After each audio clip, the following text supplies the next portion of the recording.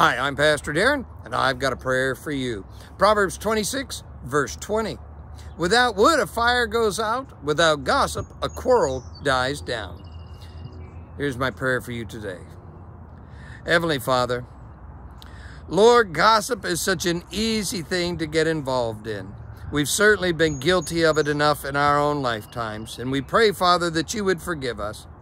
But we pray, Lord, that you would also instill within us a love for those around us, a care and a concern that would keep us from getting involved in gossip or allowing it to continue in our presence. Help us to put that down, Lord, as we would want to put out a fire that's about to hurt somebody or ruin property. Lord, gossip will ruin a church, it'll ruin a community, it'll ruin a friendship in just a heartbeat if we allow it to go on.